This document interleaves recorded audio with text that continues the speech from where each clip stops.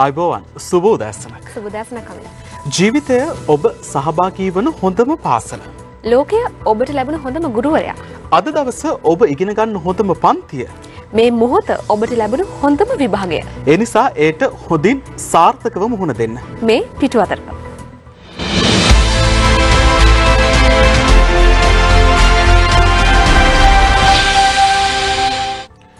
අද ඔක්තෝබර් මාසයේ 3 වෙනිදා සෙනසුරාදා සතියන්තය තමයි ආරම්භ වෙලා තියෙන්නේ. ඉතින් බොහෝ දෙනා බොහෝ දේවල් කරන්නට මේ වෙලාවේ සැලසුම් කරලා ඇති විවේකීව ගත කරන්නට. කොහොම වුණත් රටේ ලෝකයේ මේ වෙලාවේ බොහෝ දේවල් සිදුවමින් පවතිනවා. කොරෝනා සම්බන්ධයෙන් ඊයේ දවසේදී ආයෙත් කතා බහට ලක් වුණා. ඒත් එක්කම 20 වෙනි සංශෝධනයේ උණුසුමක් තාම ගිහිල්ලා නැහැ. ඒකත් දිනෙන් දිනම දේශපාලන කරලිය තුළ වැඩි වශයෙන් කතා බහට ලක් වෙමින් තිබෙනවා. මේ සියලු දේවල් පිළිබඳව අද පුවත්පත් සහ සති අන්තයේ සියලු පුවත්පත් තොරතුරු වාර්තා කරලා තියෙනවා. මේ සියලු දේවල් අපි ඔබට කියන්නම්. අදත් ඔෂිනි මුලින්ම බලමු කොහොමද අද දවසේදී පුවත්පත් සිරස්තල වාර්තා කරලා තියෙන්නේ කියලා. High Court releases Johnston from case, Ceylon today. Trump බිරියට corona Dinamina. 20வது පල්ලத்தில் පායිඳු තනියාර් පල් විපත්තු තිනකරන්න. තහනම අස්සේ සුඛෝපභෝගී වාහන 300ක් ගෙනත් 300ම රාජ්‍ය සන්තකයි සතියක අරුණ. President Trump first lady test COVID-19 positive, The Guardian. SJB partner ready to support 20th amendment depending on changes, The Island. මෛත්‍රියුම් රනිලුම් කයිදු සෙයිප්පඩ වේඩුම් තිනකරන්න. හරි ඒ ආකාරයෙන් තමයි සති අග පුවත්පත් සිරස්තල වාර්තා කරලා තියෙන. ඔෂිනි දැන් අපි ආරම්භයේදීත් කිව්වා ඊයේ දවසේදී කොරෝනා වසංගතය සම්බන්ධයෙන් වැඩි වශයෙන් අවධානයට ලක් වුණා, කතා බහට ලක් වුණා. අපි දන්නවා ලෝකේ ප්‍රධාන පුරවැසියා බලවත් පුරවැසියෙක්ට ඊයේ දවසේදී කොරෝනා ආසාදනය වෙලා තියෙනවා කියලා පොතක් එක තමයි මේ ආකාරයෙන් කොරෝනා සම්බන්ධයෙන් ඊයේ දවසේදී වැඩි වශයෙන් කතා බහට ලක් කරන්නේ. ඔහු කවුද කියලා මේ වෙද්දී හැමෝම දන්නවා. ඒ තමයි හිතුවක්කාරයා. ලෝකේ ඉන්න හිතුවක්කාරයා විදිහට තමයි හැමෝම සලකන්නේ. ඩොනල්ඩ් ට්‍රම්ප් සහ ඔහුගේ බිරිඳට තමයි ඊයේ දවසේදී මේ ආකාරයෙන් කොරෝනා වැළඳිලා කියලා වාර්තා වෙන්නේ, අනාවරණය වෙන්නේ. කොහොම වුණත් අත සියලු පුවත්පත් වලම ප්‍රධාන පුවත බවට පත් වෙලා තියෙන මේ හා සම්බන්ධයෙන් තොරතුරු දිනමින පුවත්පත වාර්තා කරනවා. ට්‍රම්ප්ට බිරියට කොරෝනා, මහින්ද අලුත් ගෙදර තමයි පුවත වාර්තා කරන්නේ. ඇමරිකා එක්සත් ජනපද ජනාධිපති ඩොනල්ඩ් ට්‍රම්ප් මහතාට සහ ජනාධිපති ආර්යා මෙලානියා ට්‍රම්ප් මහත්මියට කොරෝනා වෛරසය ආසාදනය වෙලා තියෙනවා කියලා තමයි වාර්තා වෙන්නේ. සිය කාර්ය මණ්ඩල නිලධාරිනියක් වන 31 හැවිරිදි හෝප් හික්ස් හට නව කොරෝනා වෛරසය ආසාදනය වීමත් එක්ක තමයි ජනාධිපතිවරයා සහ ඔහුගේ බිරිඳ ඊයේ දවසේදී නිරෝධායන ක්‍රියාවලියට යොමු වෙනවා. ඉන් අනතුරුව කරන ලද PCR පරීක්ෂණ වලදී තමයි මේ ආකාරයෙන් කොරෝනා ආසාදනය වෙලා තියෙනවා කියලා අනාවරණය වෙන්නේ. ඒ පිළිබඳව ඩොනල්ඩ් ට්‍රම්ප් ජනාධිපතිතුමා ට්විටර් ගිණුමේ සඳහන් කරලා තිබ්බා කියලාත් වාර්තා වෙනවා. කොහොමනත් කොරෝනා වෛරසය ආසාදනය වෙලා තියෙනවා කියලා සඳහන් වන උපදේශිකාව වන 31 හැවිරිදි හෝප් හික්ස් හට හික්ස් එක්ක මේ ජනාධිපතිවරයා පහුගිය දවස් කිහිපයේදී තාමත් සමීපව කටයුතු කරා කියලාත් අද දවසේදී දිනමින පුවත්පත වාර්තා කරනවා. ඒත් එක්කම ඇය මුඛ ආවරණයක් රහිතව ගුවන් යානයක් ඔස්සේ බසින ගුවන් යානයකින් බසින ආකාරයේ ඒ ඡායාරූප පෙළකුත් මේ වෙද්දී සමාජ මාධ්‍ය තුල සංසරණය වෙමින් තිබෙනවා කියලා අද දවසේදී දිනමින පුවත්පත් තොරතුරු වාර්තා කරලා තියෙනවා. ඔව් ඒත් එක්කම මව්බිම පුවත්පත වාර්තා කරනවා මාස්ක් ගලවලා ලෝකෙටම පේන්න කයිවාරු ගැසූ ට්‍රම්ප්ටත් කොරෝනා. මේ සම්බන්ධයෙන් වැඩිදුරටත් දක්වලා තියෙන්නේ. දැන් මේ ජනාධිපතිවරයා මේ ආකාරයෙන් අසනීප වුණේ ඇමරිකානු ජනාධිපතිවරණය ඉතාමත් ආසන්නව තිබියදී ඒ නොවැම්බර් 3 වෙනි දින පැවැත්වීමට නියමිතයි. ජනාධිපතිවරණය ප්‍රචාරණ කටයුතුත් ඉතා උණුසුම් ආකාරයෙන් ඉදිරියට යමින් තියෙන අතර තමයි මේ වගේ තත්වයකට මුහුණ දෙන්නේ. දැන් පහුගිය දවසක අපිට වාර්තා වුණානේ ඩොනල්ඩ් ට්‍රම්ප් සහ ජෝ බයිඩන් අතර ඇතිවෙච්ච විවාදය. මාධ්‍ය ඔස්සේ ලොකු ප්‍රචාරණයක් ලැබුණා මේ සම්බන්ධයෙන්. පළවෙනි විවාදය උන් දෙදෙනා අතර පැවැත්ති මේ ජනාධිපතිවරණයේ ආසන්නයේ තියෙද්දි. පළවෙනි විවාදයේ 29 වෙනිදා තිබුණා. දෙවෙනි විවාදය තියෙනට නියමිතව තිබුණේ ලබන 15 වෙනිදා. ඉතින් මේ උපදේශිකාවට ඔහුගේ උපදේශිකාව හෝප් හික්ස් රෝග ලක්ෂණ පහළ වීමත් එක්ක තමයි මේ ඩොනල්ඩ් ට්‍රම්ප් සහ බිරිඳට කොරෝනා ආසාදනය වෙන්නේ. ඉතින් දෙවනි වර විවාදය කෙසේ වේද කියන එක තාමත් තීරණයක් නෑ අමිල. කොහොමනත් දිවයින පුවත්පත වාර්තා කරනවා ඒ සම්බන්ධයෙන් ජනපති ට්‍රම්ප්ට කොරෝනා ඇති වුණත් මැතිවරණ ප්‍රචාරණ වැඩ කටයුතු නවත්තන්නේ නැහැ කියන කාරණා අපි දැක්කා. පහුගිය කාලේ පුරාවට මොෂ්ණ මේ ට්‍රම්ප් කොරෝනා වසංගතයේ ආරම්භයේදී පටන්ම දැක්වේ ටිකක් හිතුවක්කාරී ක්‍රියාපිළිවෙතක් විශේෂයෙන්ම මුව ආවරණ පළඳින්නේ නැතුව එලිමහන් ප්‍රදේශවල ගැවසීම පිළිබඳව සමාජයේ වැඩි වශයෙන් කතා බහට ලක් වුණා. මුළු ලෝකයේම අවධානයට ලක් කෙරුණා. ලෝක සෞඛ්‍ය සංවිධානයේ පවා අප්‍රසාදයට ජනපති ඩොනල්ඩ් ට්‍රම්ප්ගේ මේ ක්‍රියාපිළිවෙත හේතු වුණා. මොකද හැම වෙලාවෙම මේ මුළු ලෝකයටම කොරෝනා වසංගතය හමුවේ පීඩා විඳින මුළු ලෝකයේම කොරෝනා වසංගතයෙන් මිදීම සඳහා කටයුතු කරන කාලවකවානුවක අවස්ථාවක ඔහුගේ ක්‍රියාපටිපාටිය හැම විටම විවේචනයට ලක් වුණා. ඉතින් ඒත් එක්ක තමයි මේ ආකාරයෙන් ප්‍රධාන බලවතාට ලෝකයේ බලවතාටත් ඊයේ දවසේදී කොරෝනා වසංගතය වැළඳෙන්නේ. ඉතින් ලෝක සෞඛ්‍ය සංවිධානයේ තවදුරටත් කියන්නේ සියලුම රටවල් මේ වෙලාව වන විටත් කොරෝනා වසංගතයෙන් මැඩලීම සඳහා වසංගතය මුලින්ම පුටා ගැනීම සඳහා අවශ්‍ය සියලුම ක්‍රියාමාර්ග ගත යුතු බව. ඔව් සිලන් ටුඩේ පුවත්පතත් අද වාර්තා කරනවා President Trump first lady test COVID-19 positive. United States President Donald Trump has tested positive for COVID-19 along with his first lady Melania Trump, but is well and will continue to perform his duties while quarantined and as well as White House, his doctor said on Friday. හරි ඒත් එක්කම දැන් අපේ රට දිහාවට આવොත් එහෙම දිනමින පුවත්පත වාර්තා කරනවා කොරෝනාවට බිඳ වැටුණු රාජ්‍ය ආදායම යලි යථා තත්ත්වයට ජයසිරි මුණසිංහ තමයි පුවත වාර්තා කරලා තියෙන්නේ.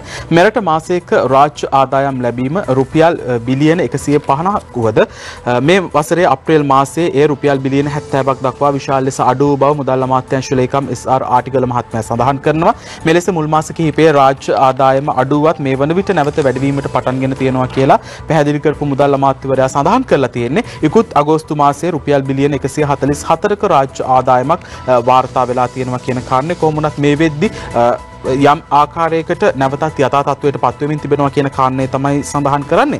COVID-19 ගෝලීය වසංගතය හමුවේ ව්‍යාපාරයන්ට එල්ල වූ අහිතකර බලපෑම් සහ ආර්ථිකයේ සිදු වූ මන්දගාමී වර්ධනය හේතුවෙන් රාජ්‍ය ආදායම් සාමාන්‍යයෙන් මෙරට මාසික රාජ්‍ය ආදායම ලැබීමේ ප්‍රමාණයටත් වඩා 50%කින් අප්‍රේල් මාසයේදී අඩු වුණා කියලා තමයි වාර්තා වෙන්නේ. කොහොමුණත් මේ වසරේ මුල් මාස තුනේහි රාජ්‍ය ආදායම් ලැබීම විශාල ලෙස පහළ ගියත් ඒ සඳහා රාජ්‍ය ව්‍යාපාරික ප්‍රජාව ප්‍රමුඛ බදු ගෙවන්නන් ලබා දුන් බදු විරාම බදු සහන සහ ඇතැම් බදු ඉවත් කිරීම මේ සඳහා බලපෑවා කියලත් ලේකම්වරයා සඳහන් කියලා දවසේදී දිනමින පුවත්පත තොරතුරු වාර්තා කරලා තියෙනවා. දැන් ඊයේ ඇතිවෙච්ච තත්වයක් එක ලෝක සෞඛ්‍ය සංවිධානයෙන් නිවේදනයක් නිකුත් කරලා තියෙනවා කොරෝනා පාලනයට තවත් වසරක් යාවි.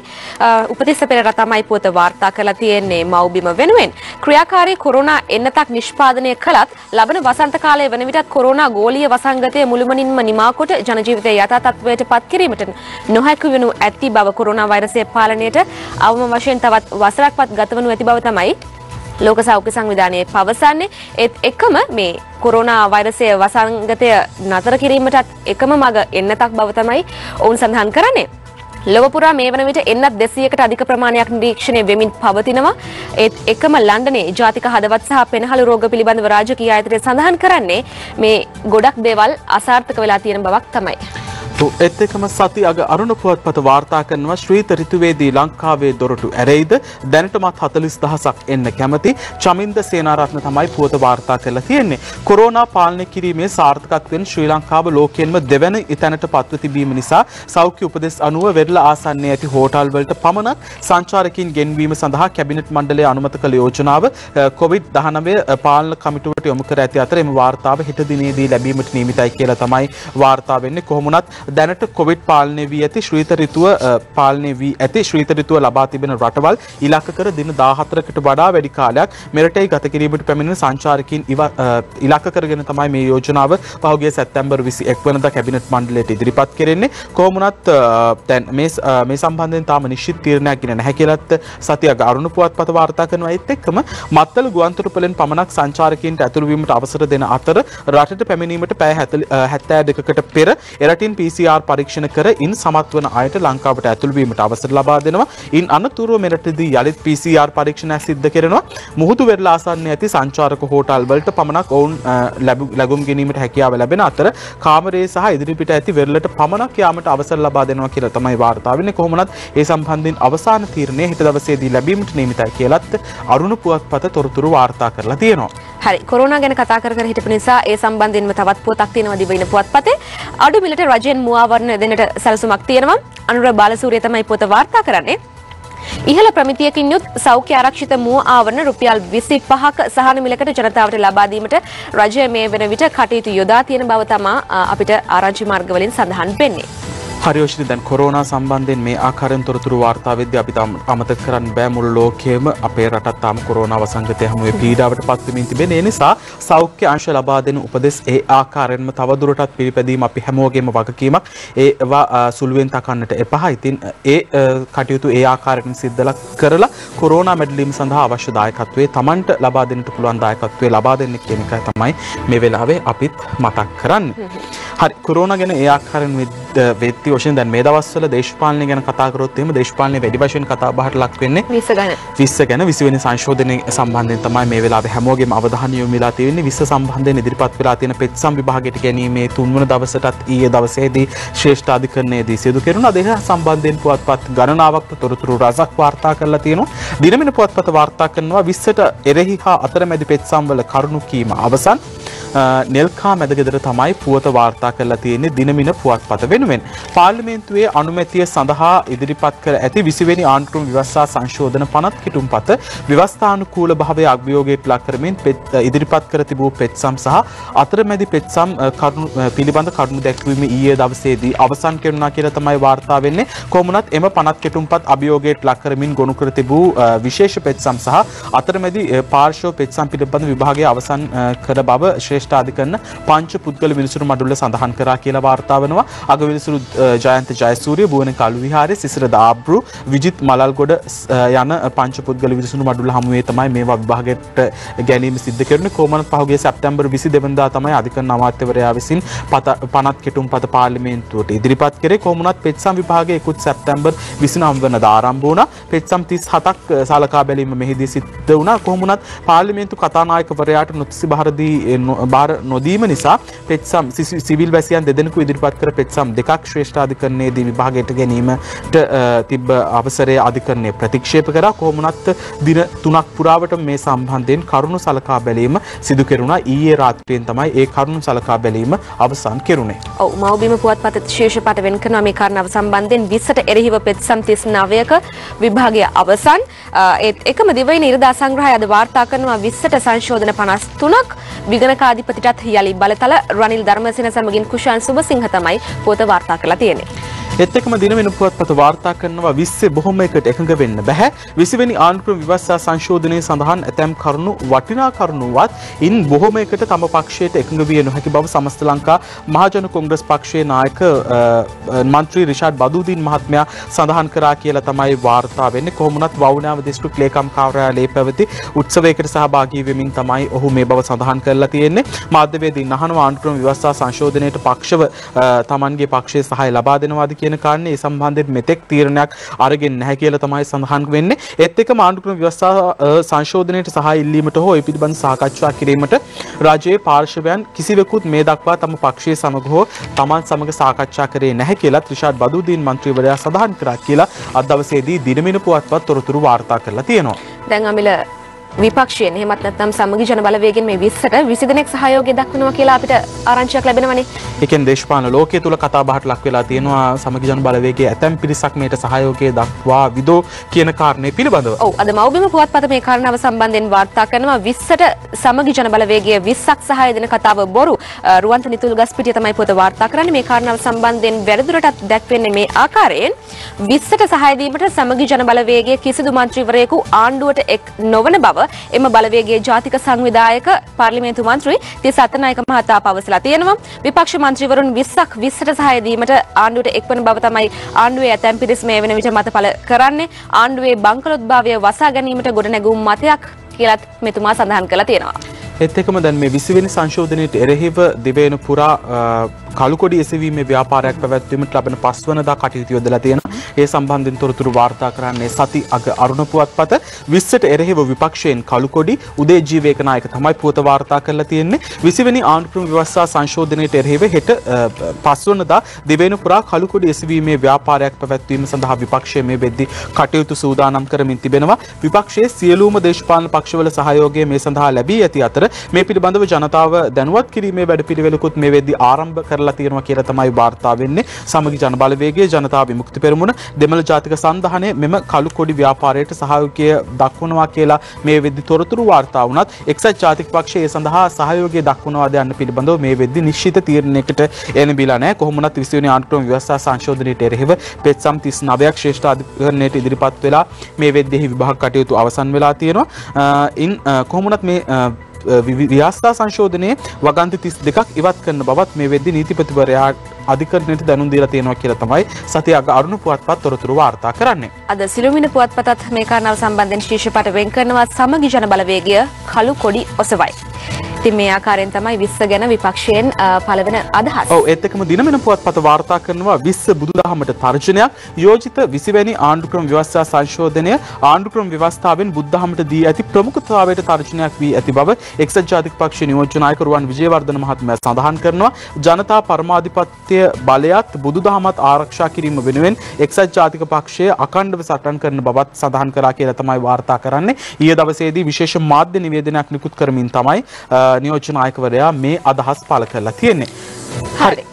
20 වෙනි ආණ්ඩුක්‍රම ව්‍යවස්ථා සංශෝධනය සම්බන්ධයෙන් ඔය ආකාරයෙන් තමයි තොරතුරු වාර්තා වෙන්නේ. ඉතින් අපි බලමු මේ සම්බන්ධයෙන් ශ්‍රේෂ්ඨ අධිකරණ තීන්දුව කොයි ආකාරයෙන්ද ලබා ගන්න කියලා. ඉතින් දවස්වලදී කොහොමද මේ 20 වෙනි සංශෝධනය සම්බන්ධයෙන් කතා බහට ලක් වෙන්නේ කියලා අපි බලමු. මේත් එක්කම අවධානය යොමු කරන්න සූදානම් වෙන්නේ අද දවසේදී පුවත්පත් වාර්තා කරලා තියෙන කාටූන් කිහිපයක් වෙත. මුලින්ම අවධානය යොමු කරනවා දර්ශකයේ 4 වරන් කාටූනය වෙත. ජාතික ආරක්ෂාවට ප්‍රතිපත්තියක් තිබුණු බව පූජිත දන්නේ නැහැලු. ඒක ඉතින් ඒ කාලේ ආණ්ඩුව දන්නෙත් නැහැනේ කියලා තමයි ඔන්න අද දවසේදී 4 වරන් කාටුනේ වාර්තා වෙන්නේ. කොහොමනත් මේ වෙලාවේ මේ අප්‍රේල් 21 ප්‍රහාරය සම්බන්ධයෙන් විමර්ශනය කරන ජනාධිපති කොමිසම හමුවේ සිදු කරන සාක්ෂිවලත් යම් කරුණු අනාවරණය වෙමින් පවතිනවා. ඒත් එක්කම ජයන්ත වික්‍රමසිංහයන්ගේ Facebook කාටුනේ වෙතත් අපි අවධානය යොමු කරනවා. පරිසර ඇමති කියනවා කැලේ කපන අයට නීතිය තදින් ක්‍රියාත්මක කරනවා කියලා. තද වැඩි හින්දා වෙන්නේ නැති තව තවත් කපන්නේ කියලා තමයි කියන්නේ. ඇමතුමාණන් කියන්නේ ඉතින් සිද්ධීන් 3ක් වගේ තමයි වාර්තා වෙන්නේ කියලා. කොහොමද 25 දෙනෙකුත් මේ සම්බන්ධයෙන් සැකපිට අත්අඩංගුවට ගත්ත දිවෙන්නේ විවිධ ප්‍රදේශවලින්. හරි ඒත් එක්කම උදේ විමසිරිගේ පුරසාරං කාටුනේ වෙතත් අපි අවධානය යොමු කරනවා. රේගුවේ විස්කි කන්ටේනරයක් වතුර වෙලාලු පුරන් ඒකත් රංගගේ වොඩ්කා වතුර වුණා වගේද සර් කියලා තමයි අද දවසේදී උදේ විමසිරිගේ පුරසාරං කාටුනෙන් වාර්තා වෙන්නේ. හරි ඔය ආකාරයෙන් තමයි කාටුන් වාර්තා කරන්නේ. තවත් පුවත් වාර්තා කරලා තියෙන පුවත් ගණනාවක් පිළිබඳ තොරතුරු අපි ඔබට කියන්නම් මේ කෙටි විරාමයෙන් පස්සේ. ඔබ නැවතත් පිටු අතර සමගින්. අමිල දැන් අපිට පසුගිය සතියේ ඉඳන් අපිට ඇහෙනවා දකින්න ලැබෙනවා ජනාධිපතිතුමා විවිධ ගමින් ගමට ගෙයින් ගෙයට ගිහිල්ලා ජනතාවගේ දුක් ගැන විමසන ආකාරය. ඔව් දැන් ඊයේ දවසේදී මේ ගම සමග පිළිසඳර වැඩසටහනේ දෙවන අධීරය ක්‍රියාත්මක වුණා. විල්ගමුදු තමයි ක්‍රියාත්මක වුණේ. ඒ සම්බන්ධයෙන් අද පුවත්පත් තොරතුරු වාර්තා කරලා තියෙනවා. දිනමින පුවත්පත වාර්තා කරනවා ගම සමග පිළිසඳර වැඩසටහන් මාලාවේ දෙවැන්න විල්ගමුවේදී ජනාධිපති ගෝඨාභය රාජපක්ෂ මහතා සහභාගී වන ගම සමග පිළිසඳර වැඩසටහන් මාලාවේ දෙවැන්න මාතලේ දිස්ත්‍රික්කයේ විල්ගමුව ප්‍රාදේශීය ලේකම් කොට්ටාශයට අයත් හිඹිලියාකඩ ග්‍රාම නිලධාරී වසමේ නාගවනාරාම විහාරස්ථාන භූමියේදී ඊයේ පෙරවරුවේ පැවති අතර ඒ අවස්ථාවට සහභාගී වූ ජනාධිපතිවරයා ප්‍රදේශයේ ජනතාව මුහුණ දෙන ගැටලු සම්බන්ධයෙන් සාකච්ඡා කරා. ඒ ආකාරයෙන් සාකච්ඡා කරන ඡායාරූප කිහිපයකුත් අද දවසේදී දිනමින පුවත්පතේ වාර්තා කරලා තියෙනවා. කොහොමුණත් මෙහිදී මොරගහකන්ද ජලාශය ව්‍යාපෘතිය ක්‍රියාත්මක කිරීමේදී ඉඩම් අහිමි වූවන්ට සුදුසු ස්ථානවලින් ඉඩම් සපයාදී තමාට වාහන දන්වන ලෙස ජනාධිපතිතුමා නිලධාරීන්ට උපදෙස් ලබා දුන්නා. ඒත් එක්කම ජනාධිපති මාධ්‍යංශය සඳහන් කරලා තියෙන්නේ මේ ප්‍රදේශයේ පවතින වකුගඩු රෝගයට කඩිනමින් විසඳුමක් ලෙස හෙට්ටිපොළ රුධිර කාන්දු කරන ඒකකයේ කටයුතු කඩිනමින් ස්ථාපිත කරලා ඒ ඒකකයක් ස්ථාපිත කරන්න කටයුතු කරනවා කියන කාරණේ. ඒත් එක්කම කිරිගොබින් ණය සහන ණය ඉල්ලුම් කිරීමේදී අවශ්‍ය අප කොන්දේසි ලිහිල් කිරීමට පියවර ගන්නා ලෙසත් ගෝඨාභය රාජපක්ෂ මහත්මයා මෙහිදී නිලධාරීන්ට උපදෙස් ලබා දුන්නා. ඒත් එක්කම මේ ප්‍රදේශයේ විශාල පිරිසක් ජීවත් වෙන්නේ බඩේනුගු වගාව ආශ්‍රිතව. බඩේනුගු වගාව ජීවනෝපාය කරගත් විශාල පිරිසක් එක්ක ජනාධිපතිතුමා ඊයේ දවසේදී කතා බහ කරා කියලාත් අපි දැක්කා. ඒ පිළිබඳවත් කතා බහට ලක් වුණා. ඔව් අමිල Sunday Ceylon Today පුවත්පත වාර්තා කරනවා People's President Gotabaya Rajapaksa is seen listening to issues of people when he visited a remote village in the Mathil district on Friday කියලා තමයි මෙම පුවත වාර්තා කරලා තියෙන්නේ. අපූර්ව ඡායාරූපයකුත් එක තමයි අද දවසේ මෙම පුවත්පත වාර්තා කරලා තියෙන්නේ අමිල.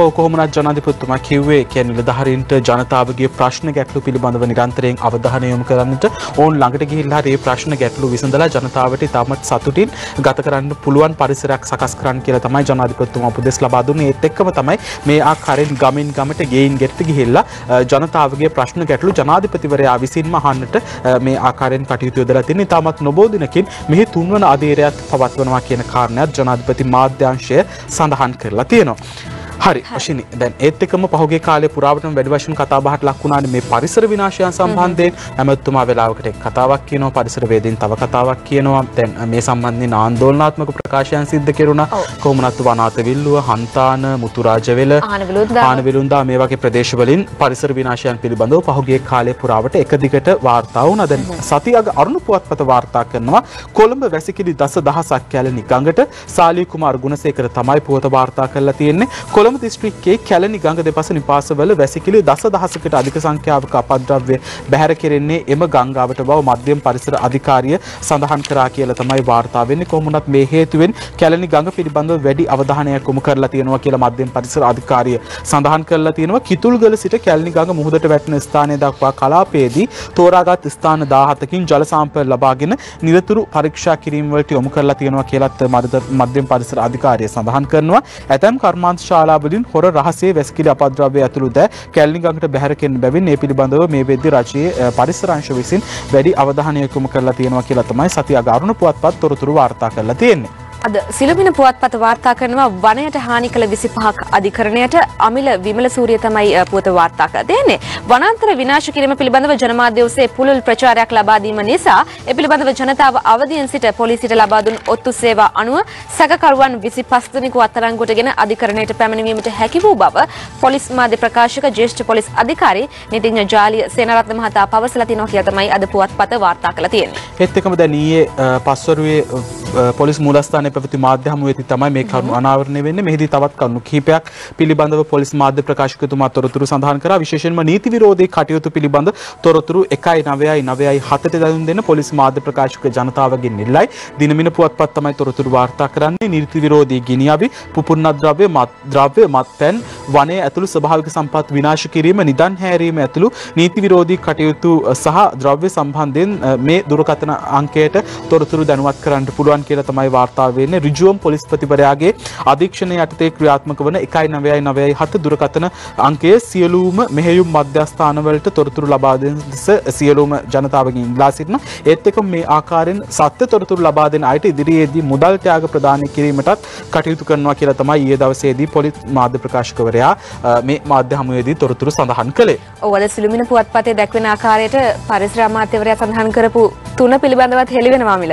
ඒ අනුව වනාන්තර ගිනි තැබීම්, ගස් කැපීම්, කඩලාන රක්ෂිතයාට හානි පැමිණවීම, වැලිගොඩ දැමීම ඇතුළු පරිසර හානි පිළිබඳව මහනුවර, හන්තාන, කල්පිටිය, වනාතවිල්ලුව, එළුවන්කුළම, මාරවිල මූදුකටුව, හොරූපතාන, මොරවැව, ආනවිලුන්දාව, මංගලපුර, කාවන්තිස්සපුර, මින්නේරිය, නකල්ස්, පොළොන්නරුව, වැලිකන්ද, අනුරාධපුර, ඉහළ තලාව, මීගමුව. මේ ආකාරයෙන් ප්‍රදේශ රසක වන හානි සිදු වෙලා තියෙනවා කියන තමයි පුවත්පත වාර්තා කරන්නේ. ඒ සම්බන්ධයෙන් තමයි මේ ආකාරයෙන් සැකපිට 25 දෙනෙකු අත්අඩංගුවට අරගෙන තියෙන. අපි බලමු මේ සම්බන්ධයෙන් ඉදිරියේදී ක්‍රියාමාර්ග ගන්න කොහොමද කියලා. ඒත් එක්කම දිනමින පුවත්පත වාර්තා කරනවා වනාතවිල්ලුවේ නවශාක දසදහසකට වැඩි ප්‍රමාණයක් රෝපණය ආරම්භුවා. ඇමති මහින්ද අමරවීර කියයි අමෝදාය ජය මහ තමයි පුවත වාර්තා කරලා තියෙන්නේ. වනාතවිල්ලුවේ වන විනාශය හේතුවෙන් විනාශ වූ තුරුලතා වෙනුවට නවශාක දසදහසකට වැඩි ප්‍රමාණයක් රෝපණය කිරීම ආරම්භ කළ බව පරිසර අමාත්‍ය මහින්ද අමරවීර මහත්මයා සඳහන් කරා. අමරවීර මහත්මයා මේ අදහස් පළ කළේ වනාතවිල්ලුව සහ ආනවිලුන්දාවේ පරිසර හානිය පිළිබඳව නිරීක්ෂණය කිරීමට ගිය අවස්ථාවේ ආනවිලුන්දාවේ අක්කර 3000කට වඩා කටුලාන සිටවීමට මේ වෙද්දී තීරණය කරලා තියෙනවා. ඒත් එක්කම පරිසර සංවිධාන රැසකගේ එකතුවෙන් මේ වන විට ශාක රෝපණ වැඩසටහන් ආරම්භ කරලා තියෙනවා කියලා අමාත්‍යවරයා මේ නිරීක්ෂණ චාරිකාවට එක්වමින් තොරතුරු සඳහන් කළා. ඔව් නිහාල්පි අබේසිංහ වාර්තා කරනවා සිළුමිණ වෙනුවෙන් කොළඹ ගස් සුරැකීමට අලුත් සැලසුමක්. කොළඹ නගරයේ මාර්ග දෙපස ඇති ගස් සුරැකීමට හා එම ගස් කඩා වැටීමෙන් මහ ජනතාවගේ දේපොළ විනාශ වීම වැළැක්වීමට ජනාධිපති කාර්යාලයේ පරිසර ඒකකයේ මෙහෙයවීමෙන් නව වැඩපිළිවෙලක් සකස් කළ තිනවා කියලා තමයි පුවත්පතද වාර්තා කරන්නේ. හරි ඒ ආකාරයෙන් තමයි ඒ සම්බන්ධයෙන් තොරතුරු වාර්තා කරන්නේ. ඒත් එක්කම දැන් පහුගිය දවස්වල අර Moody's ආයතනය නිකුත් කරපු නිවේදනයත් එක්කම අපේ රටේ ණය සම්බන්ධ නිකුත් කරපු නිවේදනයත් එක්කම මේ ආර්ථික විශ්ලේෂකයින්ගේ දේශපාලඥයින්ගෙන් මේ සම්බන්ධයෙන් වැඩි කතා බහට ලක් වුණානේ. සතිය ගාරුණ පුවත්පත වාර්තා කරනවා Moody's ලංකාව පහළ දමද්දී කොටස් වෙළඳපොළ වසර 8කට පසු වාර්තාවක් තබයි. නයන තරංග ගමගේ තමයි පුවත වාර්තා කරලා තියෙන්නේ. සුපිරි සැප්තැම්බරයක් ලෙස වාර්තා තබමින් කොළඹ කොටස් වෙළඳපොළ පසුගිය මාසයේ ලාභය වසර 8ක් තුල වාර්තා වූ ඉහළම අගය සටහන් කරා කියලා තමයි වාර්තා වෙන්නේ. 2012 වර්ෂයෙන් පසුව තමයි මේ ආකාරයෙන් ඉහළම ලාභයක් කොටස් වෙළඳපොලේ සියලුම කොටස් මිල දර්ශකයන් වල වාර්තා වෙන්නේ. සැප්තැම්බර් මාසය තුල 12.3ක වර්ධනයක් ප්‍රදර්ශනය කරමින් තමයි මේ ආකාරයේ වාර්තාවක් තබන්නේ. සුරකුම්පත් සහ විනිමය කොමිෂන් සභාවේ වාර්තාවන්ට අනුව COVID-19 වසංගතයෙන් අනතුරුව පසුගිය මැයි මාසයේ අග සිට සැප්තැම්බර් මාසය අවසානයේ දක්වා කොටස් වෙළඳපොලේ වර්ධනය 23% තරම් ඉහළ අගයක් ගන්නවා කියලා අද දවසේදී පුවත්පත් තොරතුරු වාර්තා කරලා තියෙනවා. මේ අතර ලෝකයේ අංක 1 ආර්ථික ශ්‍රේණිගත කිරීමක් වන Moody's ආයතනය පහුගිය බදාදා දිනේදී ශ්‍රී ලංකාවේ ශ්‍රේණිගත කිරීම පහත හෙළීම නොතකා මේ මාසයේ පහුගිය මාසයේ අවසානයේ සැසිවාර දෙකේදීම කොටස් වෙළඳපොලේ ආයෝජකින් ඉහළම ලංසු තැබීම සිද්ධ කළා කියලාත් අද දවසේදී සති අග පුවත්පත තොරතුරු වාර්තා කරලා තියෙනවා. ඔව් ඒ කාරණාව එහෙම වෙද්දී මව්බිම පුවත්පත අද ප්‍රධාන ශීර්ෂ පාඨය වෙන් කරනවා යහපාලන ආණ්ඩුව සමයේ නීතිපති දෙපාර්තමේන්තුවේ ලොක්කෝ අරලියගහ මන්ත්‍රයෙන් වැටුප් අරන් නීතිපතිගේ අවධානය පිණිසයි කියලා තමයි පුවත වාර්තා කරලා තියෙන්නේ. නම් ගම් සාක්ෂි සහිතව වැඩි විස්තර ළඟදීම එළියට කියලා තමයි පුවත්පත අද වාර්තා කරලා තියෙන්නේ. හරි ඒත් එක්ක මේ දවස් කිහිපයේදී මොචනේ මේ අප්‍රේල් 21 ප්‍රහාරය සම්බන්ධ විමර්ශන කරන ජනාධිපති පරීක්ෂණ කොමිෂන් සභාව වගේම දේශපාලන පරිගැනීම් සම්බන්ධයෙන් විමර්ශන කරන ජනාධිපති කොමිෂන් සභාව හමුවේ එන සාක්ෂිත් එක්ක අනාවරණය වෙන කරුණු කාරණාත් එක්ක සමාජයේ වැඩි වශයෙන් කතා බහට ලක් වෙලා තියෙනවා. අද දිවයින පුවත්පත වාර්තා කරනවා එක් නැලිගොඩ පැහැර ගැනීම හමුදා නිලධාරීන්ගෙන් ප්‍රශ්න කරන්න මෛත්‍රීගේ අත්සන හොරට ගැහුවාද කොමිසමේ සභාපති සැකපල කරයි අත්සන හඳුනා ගන්න හිටපු ජනපති ලේකම් කැඳවයි. නුවන් ගණේවත්ත තමයි පුවත වාර්තා කරලා තියෙන්නේ. ප්‍රගීත් එක්නැලිගොඩ පැහැරගෙන ගොස් අතුරුදන් කිරීමේ සිද්ධියට සැකපිට අපරාධ පරීක්ෂණ දෙපාර්තමේන්තුව විසින් අත්අඩංගුවටගත් යුද හමුදා නිලධාරීන් ත්‍රස්තවාදයේ වැළැක්වීමේ පනත යටතේ රඳවාගෙන ප්‍රශ්න කිරීම සඳහා ඉදිරිපත් කළ රැඳවුම් නියෝගයක ඇති එවකට ජනාධිපති මෛත්‍රීපාල සිරිසේන මහත්මයාගේ අත්සන හොර අත්සනක් බවට සැක කරන බව පසුගිය රජයේ දේශපාලන පරිගැනීම් පරීක්ෂා කිරීමේ ජනාධිපති කොමිසමේ සභාපති හිටපු ශ්‍රේෂ්ඨ අධිකරණ විනිසුරු උපාලි අබේරත්න මහත්මයා සහන් කරා කියලා තමයි අද දවසේදී වාර්තා වෙන්නේ.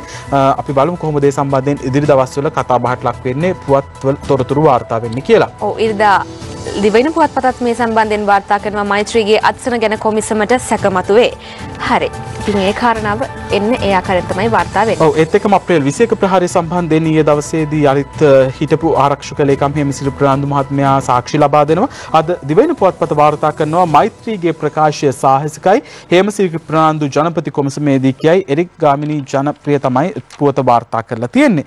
පාස්කු ප්‍රහාරයට තමා සහ හිටපු පොලිස්පති පූජි ජයසුන්දර මහත්මයා වගකිවිය යුතු බවට හිටපු ජනාධිපති මෛත්‍රීපාල සිරිසේන මහත්මයා විසින් කරන ලද ප්‍රකාශය පිළිබඳව ඒක සාහසික ප්‍රකාශයක් බවට තමයි හිටපු ආරක්ෂක ලේකම් හේමසිරි ප්‍රනාන්දු මහත්මයා පාස්කු ප්‍රහාරය පිළිබඳව විමර්ශනය කෙරෙන ජනාධිපති පරීක්ෂණ කොමිෂන් සභාව හමුවේ ඊයේ දවසේදී සාක්ෂි ලබා දෙමින් සඳහන් කරලා තියෙන කොමුණත් හේමසිරි ප්‍රනාන්දු මහත්මයා සඳහන් කරනවා හිටපු ජනාධිපති මෛත්‍රීපාල සිරිසේන මහතා වෙනුවෙන් පෙනී සිටි ජනාධිපති නීතිඥ අනිල් ද සිල්වා මහත්මයාගේ හරස් ප්‍රශ්න වලට ප්‍රතිචාර දක්වමින් දැන් පාස්කු ප්‍රහාරය පිළිබඳව මූලික පරීක්ෂණයක්වත් සිදු කරන්නේ නැතුව හිටපු ජනාධිපතිවරයා එබඳු ප්‍රකාශයක් කිරීම ඉතාමත් සාහසිකයි. හිටපු ජනාධිපතිවරයා මේ වගේ ප්‍රකාශයක් සිද්ධ කරේ දෙවන වරට ජනාධිපතිවරණයට ඉදිරිපත් වීමට තිබූ අවශ්‍යතාවයත් එක්ක ඒ සඳහා පාස්කු ප්‍රහාරය නිසා ඇතිවුණු කළු පැල්ලම මකා දැමීම සඳහා දොළ පිදේන දෙකක් විදිහට එතුමා අත සෝදගත්තා කියලා තමයි ඊයේ දවසේදී සාක්ෂි ලබා දෙමින් හේමසිරි ප්‍රනාන්දු මහත්මයා වැඩිදුරටත් තොරතුරු සඳහන් කරලා තියෙන්නේ.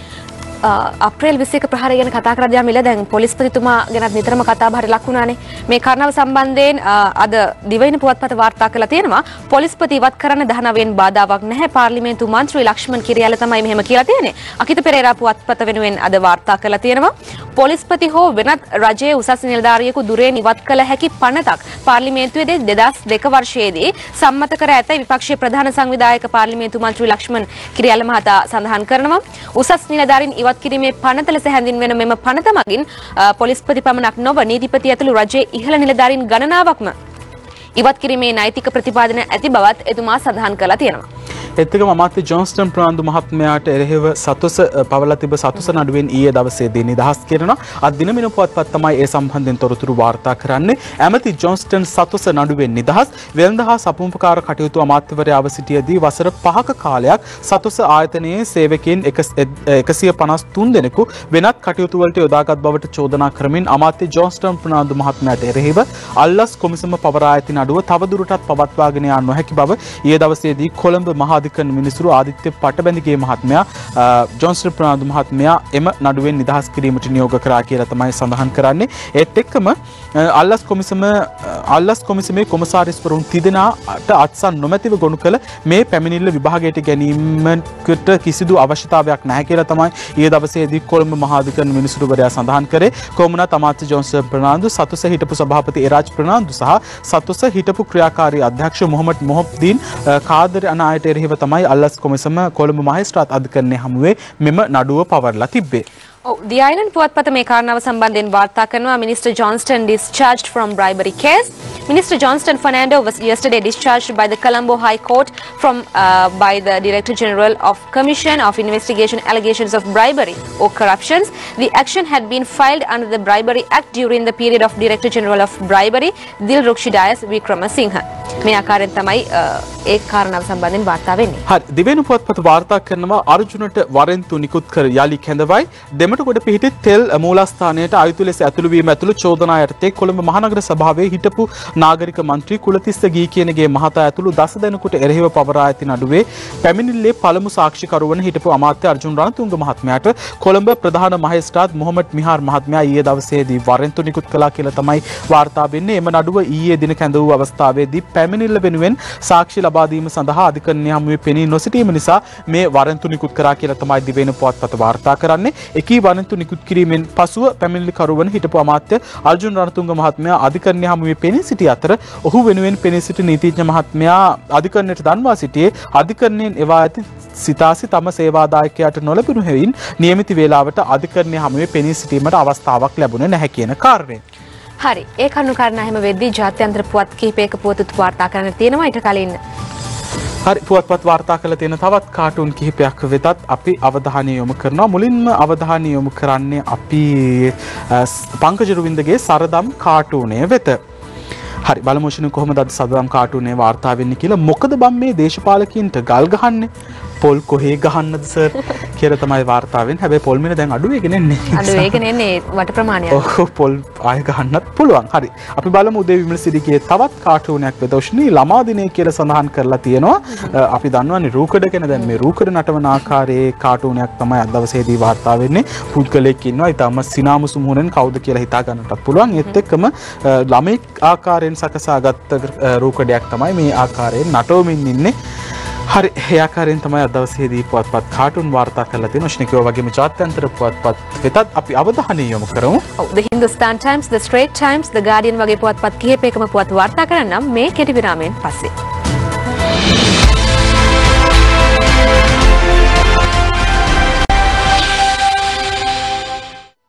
ඔබ නැවතත් පිටු අතර සමගින්.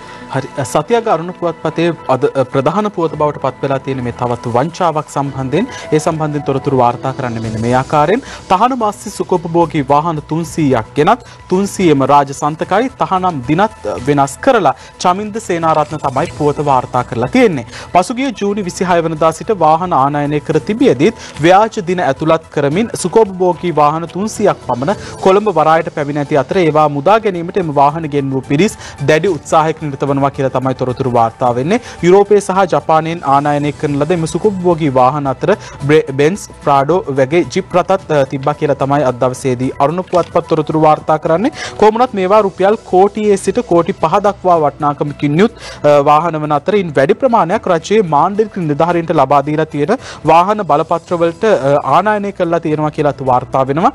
එම නිලධාරීන්ගේ වාහන බලපත්‍ර මිලටගත් ආනයනකරුවන් සහ වාහන ආනයනය කිරීම තහනම් කිරීමෙන් පසුව මේ තහනම් කළ දිනේ නවගත කළ දිනේ ලෙස සඳහන් කරමින් මේ ආකාරයෙන් වංචාව සිදු කරලා තියෙනවා කියලා තමයි වාර්තා කරන්නේ. ඒ ආයුරින් තමයි මේ සම්බන්ධයෙන් සති අග අරුණ පුවත්පත් තොරතුරු වාර්තා කරලා තියෙන්නේ. හරි ඒ කාරණාව එහෙම වෙද්දී 2020 ජාතික විද්‍යුත් හා ඉලෙක්ට්‍රොනික අපද්‍රව්‍ය කළමනාකරන සතිය වෙනුවෙන් මෙහෙම තේමාවක් තියෙනවා හුස්ම වැටෙන රටක් විද්‍යුත් අපද්‍රව්‍ය තොර ශ්‍රී ලංකාවක් කියලා. ඔබේ නිවසේ භාවිතයෙන් ඉවත් කළ විද්‍යුත් හා ඉලෙක්ට්‍රොනික අපද්‍රව්‍ය ඔක්තෝබර් මාසයේ 5 වෙනි දින සිට 10 වෙනිදා දක්වා කාලය තුල ළඟම පිහිටි තැපැල් කාර්යාලයට ගෙනවිත් බාර දෙන්න කියලා තමයි දිවයින පුවත්පත වාර්තා කරන්නේ. ඒත් එකම සිළුමිණ පුවත්පතත් මේ කාරණාව සම්බන්ධයෙන් වාර්තා කරනවා. විද්‍යුත් අපද්‍රව්‍ය තැපැල් කාර්යාලය හරහා ලබා දීමට පහසුකම් සලසා තියෙන බව තමයි මධ්‍යම පරිසර අධිකාරියේ සභාපති සිරි අමරසිංහ මහතා පවසලා තියෙන්නේ. ඉතින් ඔබට දවස් 5ක කාලයක් තියෙනවා මේ කාරණාව ඉෂ්ට සිද්ධ කරන්නට. හරි ඔෂ්නි දැන් අපේ රටේ බලධාරීන් කතා කරනවානේ අධිවේගී මාර්ග මහා මාර්ග ගුවන් පාලම් ගැන. හැබැයි අපි දන්නවා සමහර ප්‍රදේශවල තියෙන මාර්ග හරි හැටි මේ පිළිසකර කරලා නැහැ, ප්‍රතිසංස්කරණය කරලා නැහැ. වසර ගානකින් දැඩි ලෙස අබලන් වෙලා තියෙන්නේ. දැන් මේ වගේ අබලන් පාරක් නිසා ඊයේ දවසේදී රියානුතුරක් සිද්ධ වෙනවා. 51 දෙනෙකුට තුවාල සිද්ධ වෙනවා. අද දවසේදී දිවයින පුවත්පතේ සම්බන්ධයෙන් තොරතුරු වාර්තා කරලා තියෙනවා. බස්සේ ප්‍රපාතයකට පෙරළී 51 දෙනෙක් රෝහලේ, පාසල් සිසුහු 30ක් ඒ අතර දිවයින පුවත්පත තමයි තොරතුරු වාර්තා කරන්නේ. ඩයගම සිට පෝඩයිස් දක්වා හැටන් දක්වා දහවනය වූ පෞද්ගලික බස් රථයක් මාර්ගයෙන් ඉවතට පැන අඩි 25ක් පමණ ප්‍රපාතයකට පෙරළීමෙන් බස් රථයේ ගමන්ගත් ළමුන් 30 දෙනෙකු ඇතුළු 51 දෙනෙකු තුවාල ලබා දික්කොය රෝහල් ගත කරලා තියෙනවා කියලා තමයි වාර්තා වෙන්නේ. කොහොම වුණත් බරපතල තත්ත්වයේ පසු වුණ සිසුන් දෙදෙනෙක් මේ වෙද්දී මහනුවර ශික්ෂණ රෝහල වෙතත් යොමු කරලා තියෙනවා කියලා තමයි සඳහන් වෙන්නේ. ඊයේ උදෑසන 7ට වගේ තමයි මේ අනතුර සිද්ධ වෙන්නේ. කොහොම වුණත් අධික කඳු බෑවුම් සහිත මේ මාර්ගයේ වසර ගණනාවකින් ප්‍රතිසංස්කරණය කළා නැති නිසා මාර්ගයේ පුරාවටම විශාල වලවල් හැරිලා තියෙනවා. කොහොමද ඊයේ දවසේදී බස් රථයේ මේ ආකාරයෙන් වලකට වැටලා තමයි මාර්ගයෙන් ඉවතට පැනලා ප්‍රපාතයකට පෙරලා මේ අනතුරු සිද්ධ වෙන්නේ. ඉතින් බලධාරීන් ඒ සම්බන්ධයෙන් අවධානය යොමු කරන්නට ඕන. ඉතින් මේ වගේ අපරීක්ෂාකාරී දැඩි අවදානම් සහගත මාර්ගවල ගමන් ගද්දී මිනිසුන්ගේ ජීවිත තමයි දැඩි ලෙස අවධානයට ලක් වෙන්නේ. ඔව් අපේ දැන් ওই පාරවල් ගැන කතා කරද්දී අපි ඒක ප්‍රැක්ටිකලි දැක්කා. නුවරඑළියේ ගම්මැද්ද ගියපු වෙලාවේ මේ පාර කොච්චර අබලන් තත්ත්වයේ පවතිනවද කියලා අපි අපේ S2කින්ම දැක්කා. ඔව් ගම්මැද්ද අනිවාර්යෙන් මේ සම්බන්ධයෙන් ඉදිරි දිනවලදී මේ පහුගිය දවස් කිහිපෙදීම කරන ලද්ද සමීක්ෂණ වලින් අනාවරණය කරගත තොරතුරු වලට අනාවරණය කරගත දේවල් වලට ජනතාවට විසඳුම් ලබා දීමටත් නොබෝ දිනකින්ම කටයුතු කරනවා. හරි අපි ජාත්‍යන්තර පුවත්පත් වෙතත් අවධානය යොමු කරමු. ඔෂ්නි අද දවසේදී වාර්තා කරලා තියෙන තොරතුරු මොනවද කියලා බලන්නට. දැන් මේ දවස්වල මේ සුශාන්ත් රාජ්සිං පුඩ්ගේ මරණයත් එක්ක බොලිවුඩයේ මේ මද්ද්‍රව්‍ය මාෆියාව සම්බන්ධයෙන් ආයත් කරලියට ඇවිල්ලා තියෙනවා. වැඩි වශයෙන් අවධානයට ලක් වෙලා තියෙනවා. අද ප්‍රධාන පුවත්පත් රැසකම මුල් පිටුව මෙහි පුවත සඳහාත් වෙන් කරලා තියෙනවා. දිවෙන පුවත්පත වාර්තා කරනවා කුඩු ජාවාරමට ඇඳුණු බොලිවුඩ් තරු නවයකගෙන් ප්‍රශ්න කරයි. ශාරුක්ගේ රසිකයෝ කේන්තියෙන් කීර්ති වර්ණකුල සූරිය තමයි පුවත වාර්තා කරලා තියෙන්නේ. මද්ද්‍රව්‍ය ජාවාරමට හා මද්ද්‍රව්‍ය සාද පැවැත්වීම ගැන බොලිවුඩයේ සුපිරි නළුවන් 9 දෙනෙකුගෙන්වා ප්‍රශ්න කරන බව ඉන්දියා මද්ද්‍රව්‍ය නාශක ඒජන්සියේ ප්‍රධානී රාකේෂ් අස්ගානා සිය නිර්ධාරණයට නියෝග කරලා තියෙනවා කියලා තමයි වාර්තා කරන්නේ. කොහොම වුණත් දැන් ඉදිරි දවස්වලත් මේ සම්බන්ධයෙන් පරීක්ෂණ කටයුතු ඒ ආකාරයෙන් සිද්ධ වෙනවා කියලා ජාත්‍යන්තර පුවත්පත් තොරතුරු වාර්තා කරලා තියෙනවා. දිවයින ඉරදා සංග්‍රහයත් මේ කාරණාව සම්බන්ධයෙන් වාර්තා කරනවා. මද්ද්‍රව්‍ය ජාවාරම් වලට ශාරුක්, දීපිකා, රන්බීර්, ශ්‍රද්ධා ඉන්දියාවේදී 80 වන විට ලංකාවේ නළු නිලියන් ගැනත් පරීක්ෂණ ගයන් සමරසිංහ තමයි පොත වාර්තා කරලා තියෙන්නේ. මෙරට ජනප්‍රිය නළු නිලියන් හා ගායක ගායිකාවන් පිරිසක් මද්ද්‍රව්‍ය ජාවාරම්ට සහ මද්ද්‍රව්‍ය බෙදා හැරීමට ඍජුවම සම්බන්ධ වෙලා තියෙනවා කියලා විශ්වාසදායක ආරංචි මාර්ග සඳහන් කරලා තියෙනවා කියලා පුවත්පත වාර්තා කරනවා. මේ කාරණාව සම්බන්ධයෙන් ඉදිරි පරීක්ෂණ කටයුතු ආරම්භ වෙනවා කියලාත් වාර්තා වෙනවා. ඒත් එක්කම දිනමින පුවත්පත වාර්තා කරනවා බොලිවුඩ් නළු නිලියන්ගෙන් 80%ක්ම මද්ද්‍රව්‍ය භාවිත කරලා බොලිවුඩ් චිත්‍රපට ශාස්ත්‍රයේ නළු නිලියන්ගෙන් 80%ක්ම මද්ද්‍රව්‍ය භාවිත කළ බව ඉන්දීය මද්ද්‍රව්‍ය නාශක ඒජන්සිය සිදු කරපු මූලික විමර්ශනවලදී මේ වෙද්දී තොරතුරු අනාවරණය වෙලා තියෙනවා. මේ නිසා සුපිරි නළු නිලියන් 25 දෙනෙක්ගෙන් මේ වෙද්දී ප්‍රශ්න කිරීම සඳහා මද්ද්‍රව්‍ය නාශක කාර්යාංශයට කැඳවලා තියෙනවා කියලාත් වාර්තා වෙනවා. කොහොම වුණත් ඉදිරි දවස්වලදී ඒ සම්බන්ධයෙන් සිදු කෙරෙන පරීක්ෂණ කටයුතු වඩාත් දැඩිව සිදු කිරීමට තමයි තොරතුරු අනාවරණය වෙලා තියෙන්නේ. ඒත් එක්කම 2019 ජූලි 10 වෙනිදා ප්‍රකට නළු කරන් ජොහාර්ගේ නිවසේ පැවති මද්ද්‍රව්‍ය සාදයක් පිළිබඳවත් මේ වෙද්දී තොරතුරු අනාවරණය වෙලා තියෙනවා කියලා වාර්තා වෙනවා. ප්‍රධානම නළු නිලියන් රසකුත් මීට සහභාගී වෙලා තියෙනවා කියලත් අද දවසේදී දිනමින පුවත්පත තොරතුරු වාර්තා කරලා තියෙනවා. ඔව් අපි ජාත්‍යන්තර පුවත්පත් වෙත යමු අමිල. The Hindustan Times පුවත්පත අද වාර්තා කරනවා India's COVID-19 toll surpasses 100,000. The death toll from coronavirus disease in India surpassed 100,000 mark on Friday, a grim milestone that comes exactly 7 months from the day the first batch of cases were reported in the country. කියලා තමයි පුවත්පත අද වාර්තා කරලා තියෙන්නේ.